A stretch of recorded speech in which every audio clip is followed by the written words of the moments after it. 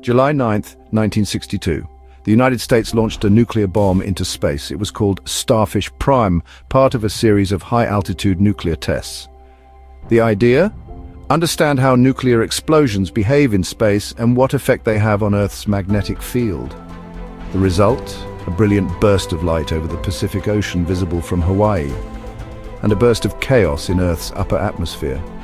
The explosion created an electromagnetic pulse so powerful it knocked out streetlights and damaged satellites. It was a wake-up call. Space isn't immune to human conflict.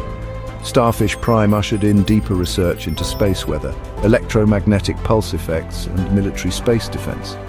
It also played a key role in limiting future space-based nuclear testing, prompting international discussions about the dangers of weaponizing space.